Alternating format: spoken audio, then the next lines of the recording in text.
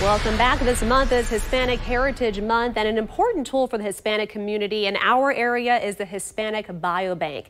Dr. Richard White joins us now. Thank you so much for joining us today. We appreciate you.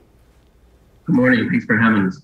Absolutely. So earlier this month, we actually heard from a colleague of yours about certain conditions that tend to affect people in the Hispanic community more so than others. Can you remind us of what some of those conditions are? Yeah, absolutely. Yeah, just by way of reminder, there are several health conditions that we know occur more frequently in the Hispanic population. Things such as type 2 diabetes, high blood pressure, high cholesterol, obesity, and then certain cancers. Unfortunately, sometimes Hispanic community members will present at later stage for cancer types like it's cervical cancer, breast cancer, and lower rates of certain cancer screenings like colonoscopy. So really a lot of important health issues that are fairly common among our Hispanic community members. Knowledge is power, of course. Can you explain what exactly is the biobank? Yeah, so the biobank, Jack Saludable Biobank is the name that we're calling it. Saludable just means healthy in Spanish. And it's really just a collection of biosamples. So that could be a blood sample, a saliva sample. These samples are stored in a secure location and really can be kept for long periods of time and used for both current research and for future research purposes. Explain to us why that's so important for our local community so people have some more perspective, why it's so important.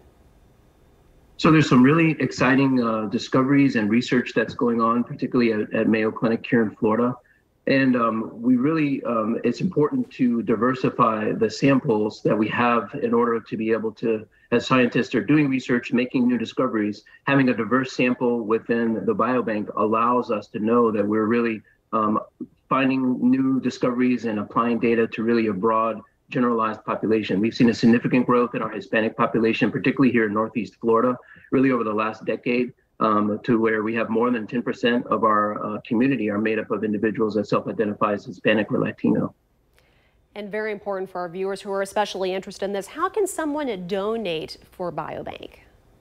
So it's really simple. Our biobank, the Jack Saludable Biobank at Mayo Clinic, Florida, we're collecting blood samples, we're collecting saliva samples. It's really as simple as taking a Q-tip and swabbing the inside of your mouth for the saliva sample. And for the blood sample, it's the same as just going to have your blood drawn. If you were to have your cholesterol checked or were to have your A1C for diabetes checked, a very similar process. So it's really straightforward. Is there a way for people to reach out to do that real quick? What do people need to know? Yeah, so for the Jack Saludable Biobank, we're interested in any adult individual, so someone who is 18 or older and self-identifies as Hispanic or Latino. All they have to do is either go to jacksaludable.com or they can contact the number, which I believe you guys are showing there on the screen. It's 904-953-6174. Thank you so much for your time, Doctor, as always. You take care and have a great Sunday. Thank you so much. Take care.